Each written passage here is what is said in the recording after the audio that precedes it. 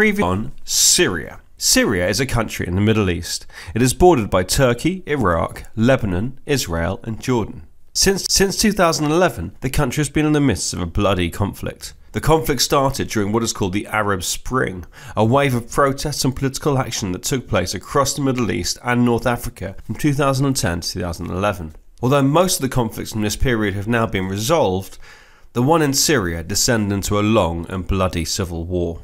Initially, the conflict started between pro-government forces which are in support of the country's president, Bashar Al Assad, and anti-government rebel groups. President Assad took office in 2000 after the death of his father.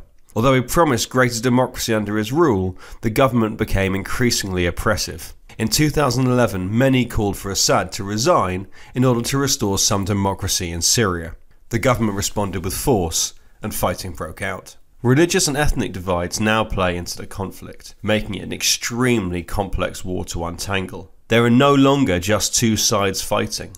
During this 7-year war, there's been fighting amongst rebel groups, including between Sunni and Shia units, and an influx of extremist fighters from both ISIS and Al-Qaeda.